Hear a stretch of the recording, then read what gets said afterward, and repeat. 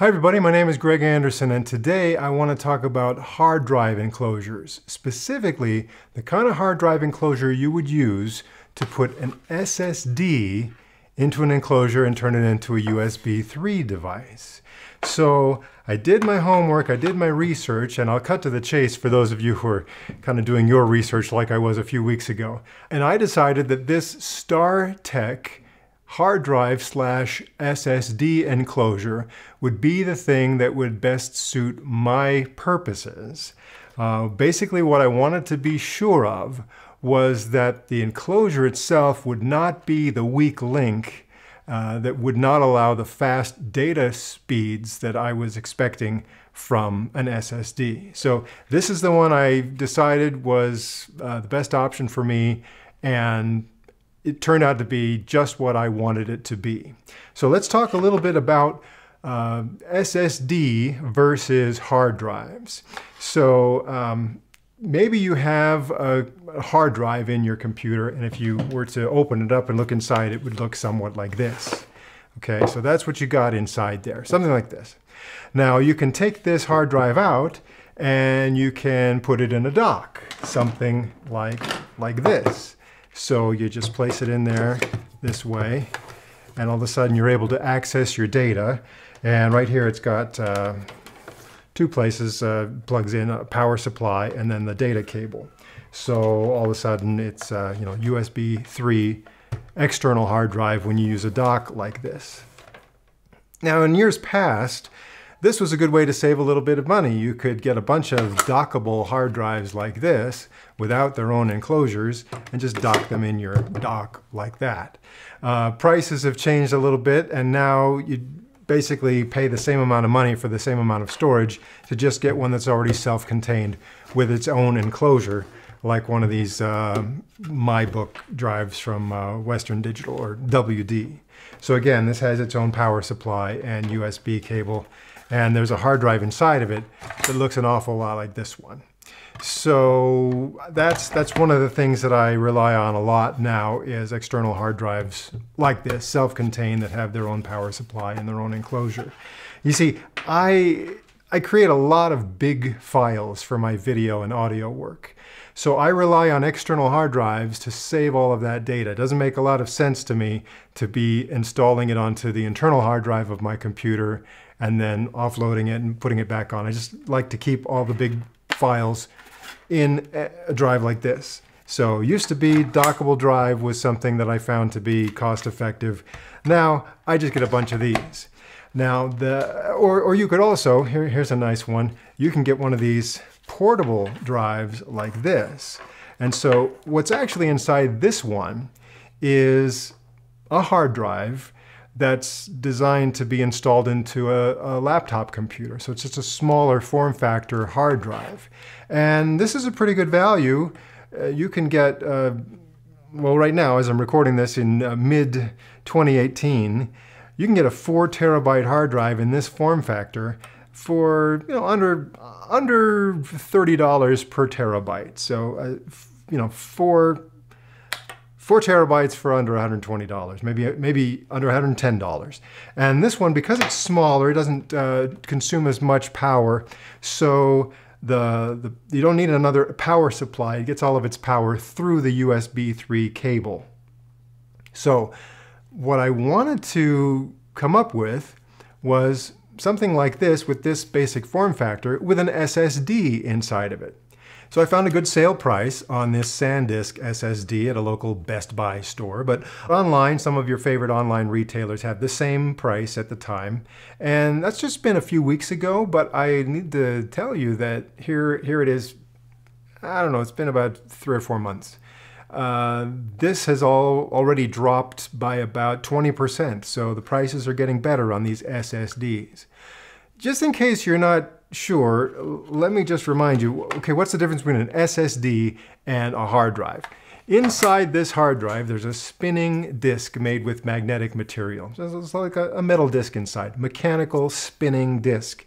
And then there's a little arm that kind of has a little read and write head that just kind of scans across that disk and reads where the data is, or maybe writes new data across that disk. So this just kind of floats right above the spinning disk. And that's how you store all your data on a hard drive. So a lot of mechanical moving parts. Some people would say, well, there's a lot of potential for something to go wrong. And maybe that something will fail in the head or the spinning disk. So the advantage of an SSD is that it's more like a flash drive, flash memory. There aren't those mechanical moving parts inside, so it's more shock resistant, perhaps more durable. However, it costs a lot more per terabyte. The other big advantage of the SSD is the data transfer speeds are much faster. So, we're talking easily 4, maybe 5 times faster, depending on what your setup is. So you want to make sure that when you get an enclosure for your SSD, that your enclosure is optimized for SSD type speeds, not hard drive speeds. You don't want to throttle the speed because, you've got an enclosure that's really optimized for hard drives. So that's one of the reasons I sought out this StarTech Enclosure. You can, with this enclosure, you can put in a hard drive, one of the smaller form factor hard drives, just like what's actually inside this case, or you can put an SSD in here. And it's very easy to do it. Now, different manufacturers have different styles, and basically what you're going to find is whenever it's an enclosure that has a metal case, you're probably going to have to use a screwdriver to secure the SSD inside of it and to put the case together. If it's a plastic case, it's probably just all snapped together and you can do it without using any tools. This one I got just happened to be metal. The price was basically the same as their plastic version. In fact, it might have been like $1 cheaper when I decided to buy it. So I got the metal one. No problem putting the drive inside the enclosure. They included the screws. In fact, they included a tiny screwdriver. So it was, even though the other ones, they brag about you don't need tools to do this. In this case, I needed a screwdriver, but it came with a screwdriver. So in essence, I didn't need anything that didn't come with it. It was a very easy thing to install. I took the kind of the bare drive. It had 4 places where I could put screws into it. So I used those 4 places to screw it onto kind of the little tray that's inside of the enclosure. So once it was secure on that little tray, I just slid it all inside the metal, the metal exterior, put those 2 together and used 2 additional screws to secure that. Then all I did was plug in the USB 3 cable that came with it, and basically ready to go. At this point, you can plug it into your computer and run the system software for formatting the drive, because that's one of the things you have to do with a brand new drive, format it. And it doesn't take long at all. And there you are, ready to go. This time I formatted it in the exFAT format, which makes it ultimately compatible with both Windows and Mac, and allows me to have my very large video files. If I had used the format of like FAT32, for example, then it would be still compatible with both Windows and Mac, but there's a file size limit of like 4 gigabytes. So you can't have any single file that's more than 4 gigabytes. And so with exFAT, you get around that, and so that's what I did. And I'm happy to report that it's compatible with USB 3, and I occasionally pull out my old computer and do some things with USB 2. So it's fully compatible with USB 2 as well on both Windows and Mac platforms. That was important to me. As I looked around, some of the hard drive / SSD enclosures that I found were not fully compatible with USB 2, or they didn't necessarily allow that much flexibility. So this is the one I wanted. And again, the main thing was speed. So right now, as I'm recording this in mid-2018, for a 1 terabyte SSD, you could pay the same amount of money and you could get an 8 terabyte hard drive, external hard drive like this one.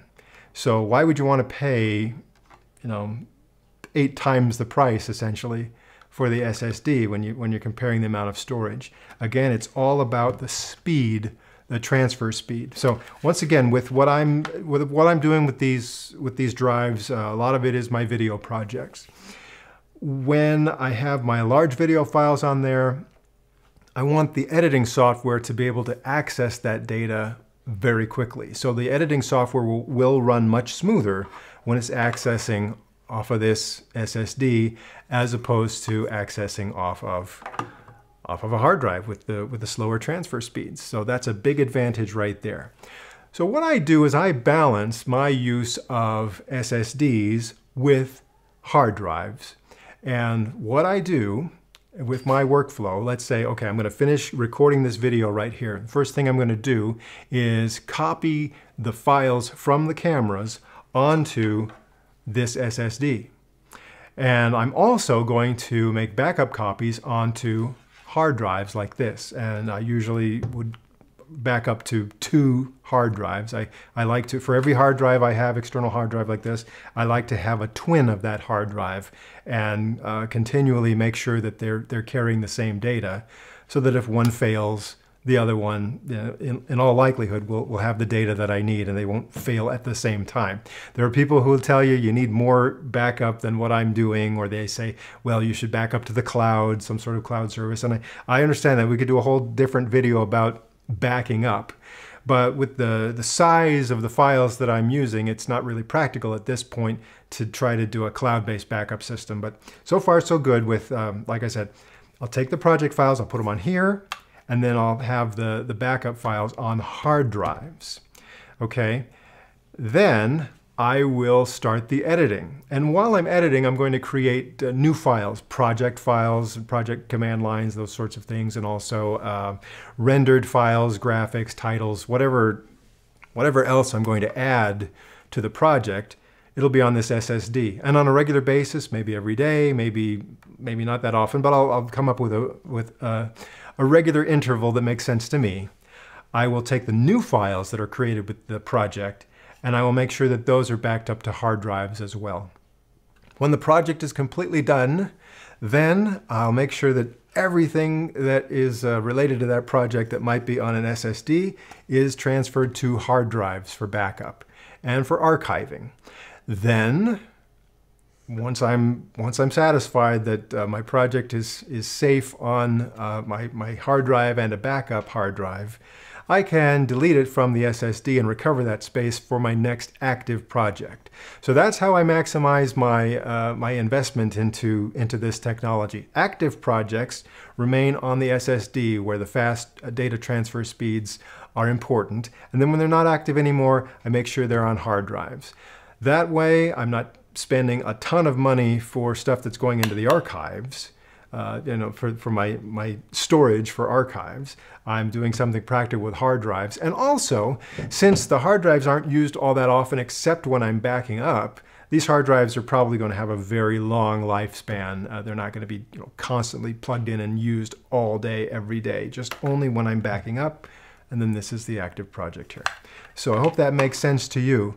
Now, if you have one of these docks, it's not a bad thing to have, because this particular one has a slot here where you can put in a full-sized hard drive like this, or a smaller slot where you can also plug in something like this SSD, or a hard drive that's built for a laptop computer that's going to have basically the same form factor.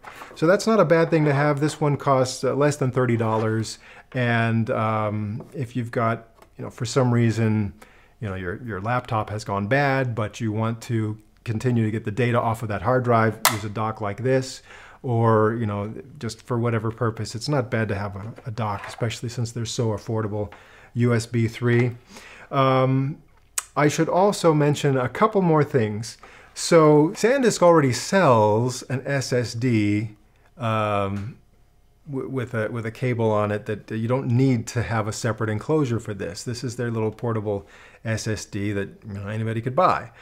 Why didn't I just get a bunch of these, or why did I worry about making my own little version of this with an enclosure? The reason is, well, a couple of things. Right now, it's cheaper to do it this way than to buy one from Sandisk that's already built like this, when you talk about the price per terabyte. Also, I had like 3 or 4 of these, and one of them, this little place where the cable plugs into the drive itself, that got a little bit, the connection got a little squirrely. And so this one, I've put a little bit of tape on there to try and keep that from going bad. But if you're unplugging and plugging this cable in a lot, or if you leave it plugged in like I usually do, and you're just throwing it into a computer case, and there's just going to be some stress on that point right there.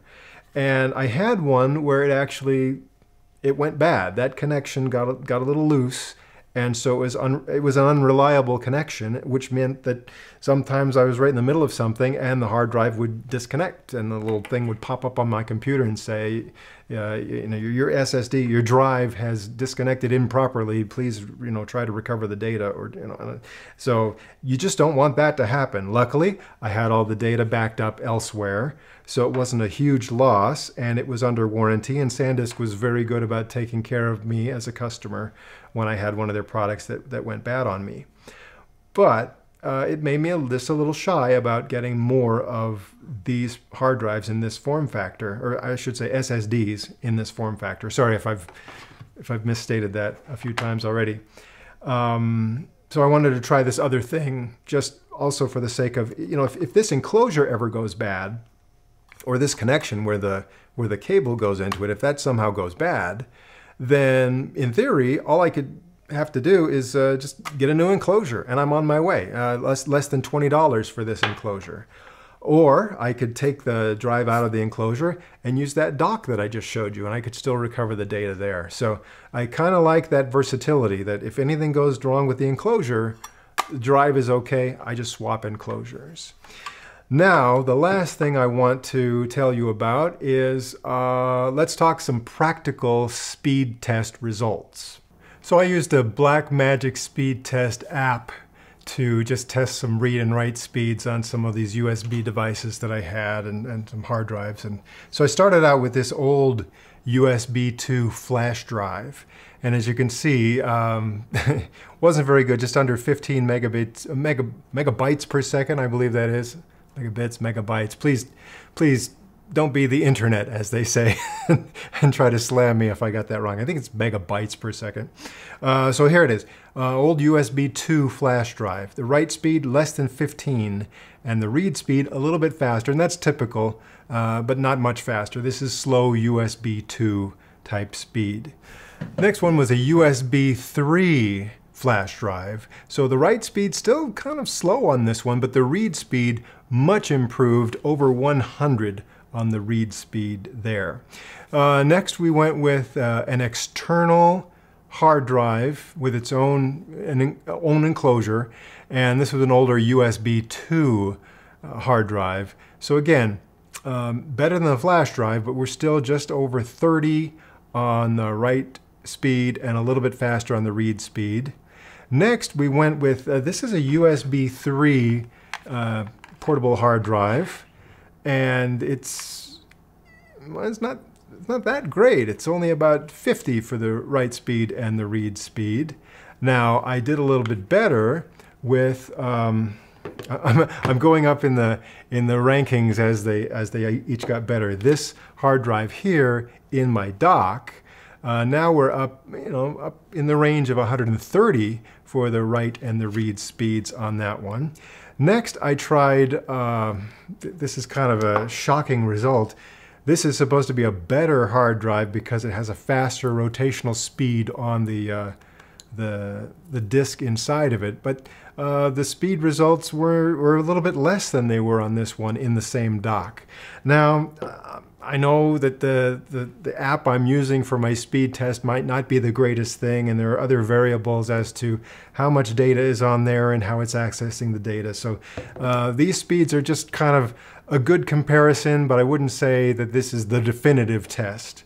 So anyway, with the dock, I'm still getting not the greatest speeds in the world. Now, I went with the next one. It was a drive similar to this one,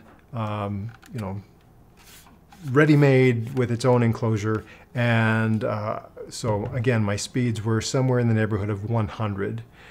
Next, I was getting comparable, if not just a little bit better speeds with this guy here.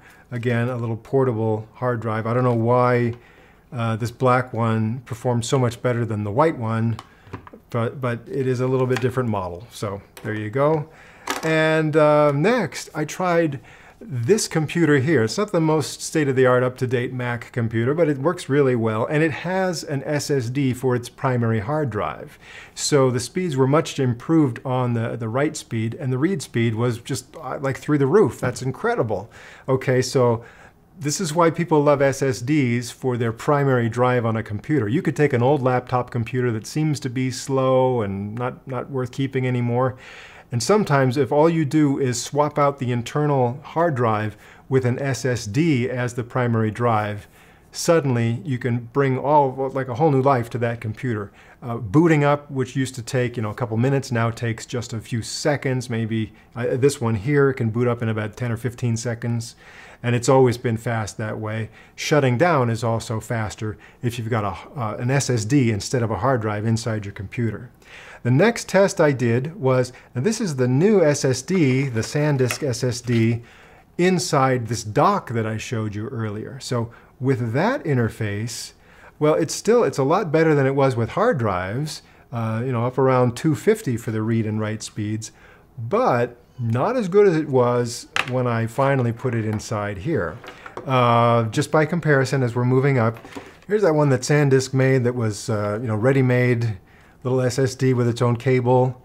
And that's a great speed, 366 for the write speed, 402 for the read speed. That's great. That's the reason I was attracted to these SSDs in the first place when I bought one of these guys.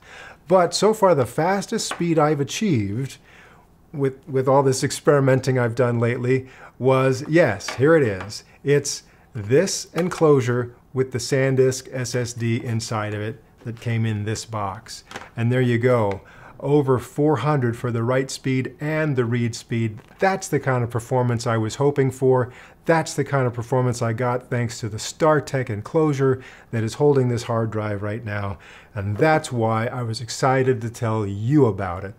Again, the prices are getting better all the time. SSD is here to stay. I'm happy with it. And again, when I balance the use of SSDs with hard drives for archiving, I think I'm getting pretty good bang for my buck, and I hope this helps you to decide what you want to do as you're researching how you're going to manage all your big data files when you make videos that I'm going to watch on your YouTube channel. All right, I'll see you later.